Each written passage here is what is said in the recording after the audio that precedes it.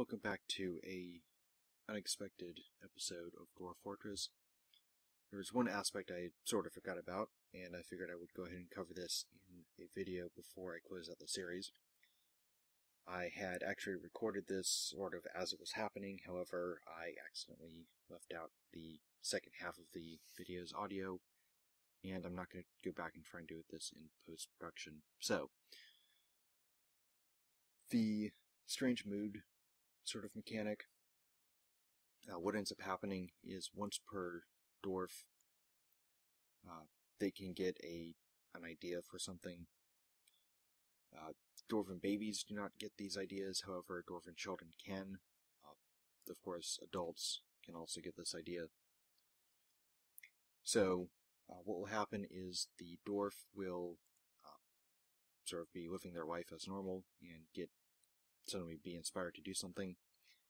This inspiration is based off of their skill. If they have a particular skill they've been using a lot, such as this dwarf up here, glass making is their highest skill. So in Dwarf Therapist, just looking over this, it says that this is the highest mutable skill. So if this dwarf were to get an idea, it would be in the glass making skill. However, what has happened here is this farmer has gotten an idea. However, their only skills are wood burning and cheese making. So what that will do is sort of dump the dwarf into a random thought sort of pile. And from that, they're going to pick one of these crafting skills. It tends to be leatherworking, wood crafting, stone crafting, bone carving, as the kind of common skills that end up getting chosen. But going over to Dwarf Fortress, what will happen is they will head for a workshop. If you get a dwarf who has an idea and they're just standing around, what it means is that either they cannot path to the workshop that they're after, or the workshop that they're after is not yet built. If that happens, you're going to need to figure out which workshop they're after, basically just have one of everything, and have a second dwarf, assign a second dwarf with the skill, and the second dwarf will build the workshop. What this means is, if you do not have a workshop, or rather, not having workshops does not remove that skill from the strange mood pool. So that, well, you really just can't work around it. Anyway, after the dwarf gets to the workshop, they will claim it. This will kick out anyone who's currently working there, clear the workshop of any current orders. So make sure that you go back and after the mood has finished, either for better or worse, make sure to requeue any orders that have been cancelled. After the workshop has been claimed, the dwarf will either stand around in the workshop and sort of indicate one way or another that they're after particular materials, or they will immediately head off to gather those materials. After they've collected the materials, then they will get to work on building whatever it is that they've got an idea for. Alternatively, if you're not opposed to doing so, you can go over to Dwarf Therapist, type in show mood, all lowercase, one word. That will tell you the name of the dwarf, what sort of mood they're in. There are 4 different moods. One mood, I believe, involves the murder of another dwarf, which can potentially be devastating, although that one is very, very rare.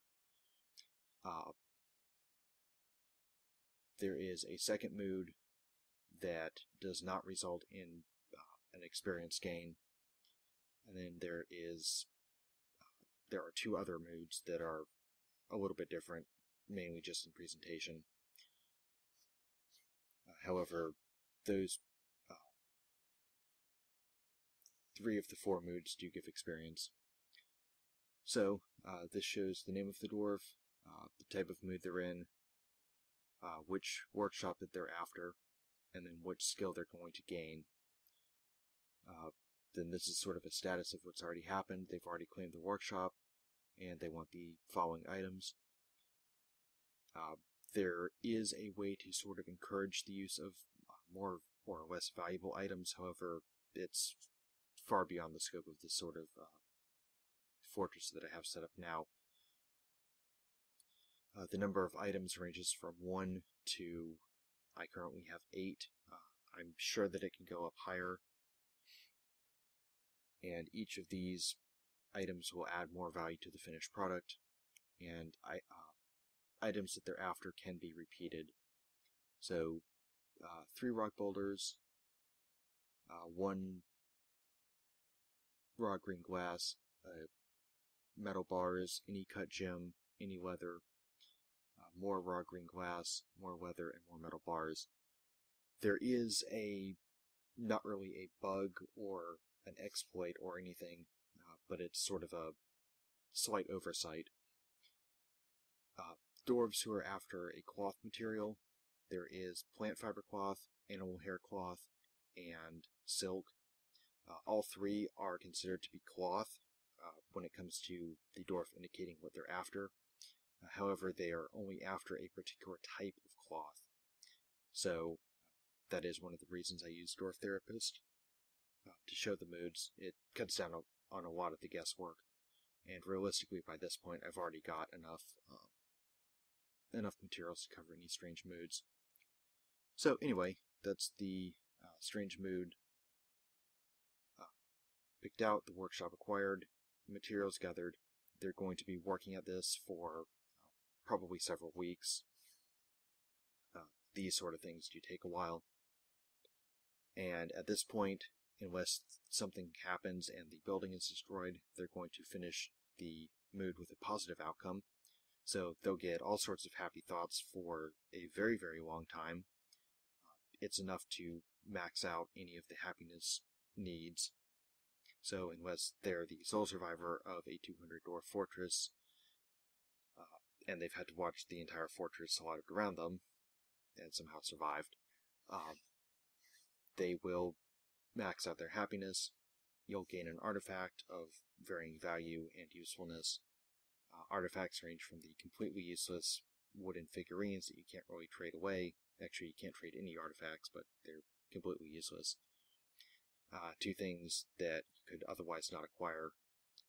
Platinum you cannot use for weapons, however you can acquire, someone can make a platinum warhammer. At that point you have a very valuable and very useful weapon. Assign it to someone important, and hope that they build up their training. At that point, it would be advisable to assign them to some slot in nobility so that they do not accidentally be assigned the hammerer position. That tends to end up very badly. The other alternative, if for some reason they are unable to complete their idea, they will either go on some sort of a homicidal rampage and begin to beat up other dwarves, potentially killing a couple. The other side of that is they will simply become so depressed that they will end up killing themselves through some means.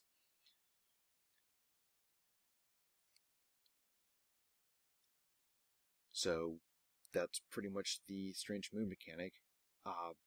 There is some way of sort of encouraging researches for, or researching for the materials that you're after, but it's kind of hard to pull off.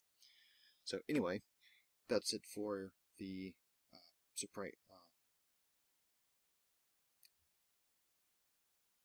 surprise thought episode, or mood episode, or whatever. So until next time, and next time we'll be covering the trading mechanic, probably with the elves. So until then, stay safe and keep your dwarves happy.